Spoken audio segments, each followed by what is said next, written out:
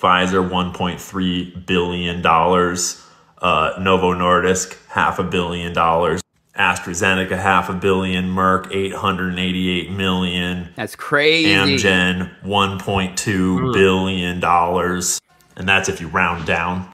Since 2011, healthcare and pharma digital ad spending is up almost 2,000%. In just Q1 of 2023, Big Pharma in total spent $2.1 billion on advertising on cable and broadcast news. And that's not even including the money they're giving to people like Google and Facebook, etc., to censor all of us talking about what we all know is true.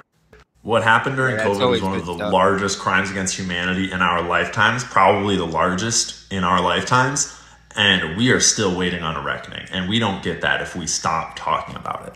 And if you got tricked into taking that, it's okay to wake up now. It's never too late to demand justice. Because all of us that didn't get it, that were told we were going to die and get sick and ruin the world, we're doing just fine.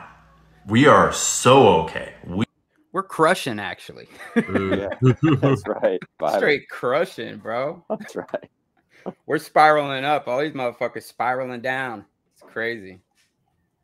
Like this quacko right here. I don't even know who this is. Peter Hotez. Yeah, man. I should listen to the date that he calls out for all these. Yeah. You know what I mean? What happens on the 20th, and then all this shit's supposed to come out on the 21st? I'll let you play this. Yeah, it's nuts, bro. These people are fucking whack jobs. Here we go. Here's the reason why we need to care about this stuff, Nicole, is that we have some big picture stuff coming down the pike starting on January 21st. Mr. Bloomberg mentioned H5N1. That I'm really worried about. It's all over wild birds on the western part of the United States and going up in the north. It's getting into the poultry. Companies own this shit, dude. Yeah. Wild. RFK Jr. dangerous. The birds, they're bringing the flu. It's airborne.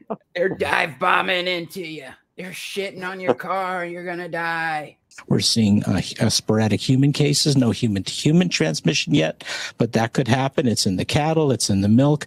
And that's just the beginning. We have another major coronavirus. Oh, my God. It's in the cattle. It's in the milk.